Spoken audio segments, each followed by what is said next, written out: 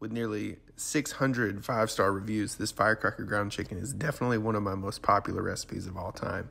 I'm going to show you how to make it today. We're going to start out with Swerve brown sugar, which is a non-glycemic, sugar-free brown sugar substitute. You can use regular dark brown sugar. You'll just add about 12 grams of carbs and 50 calories per serving.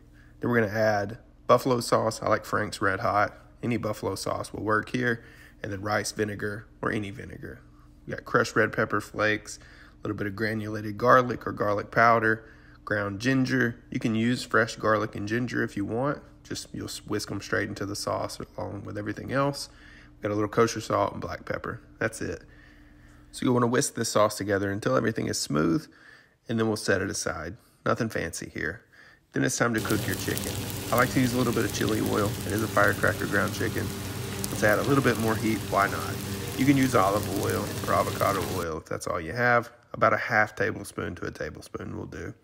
I'm using 92.8 ground chicken here, but I've used everything from 99% lean ground turkey to ground beef. And you could even use ground pork.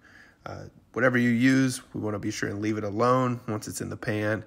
And 3 to 5 minutes, maybe, depending on how hot your pan is. Just be sure you let that Maillard reaction occur. You get that golden brown crust there before you break it apart and fully cook.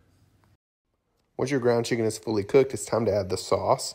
Just pour it straight in and stir everything together. You want to leave it alone for maybe 30 to 60 seconds. What we're looking for here is for the Swerve brown sugar or the dark brown sugar to start to caramelize on the bottom of the pan. This should be a dark red, rich color. Once you're there, get it off the heat, garnish with some scallions, toasted sesame seeds, black sesame seeds, a little extra chili oil, a chili crisp, serve with rice or cauliflower rice, and you're good to go.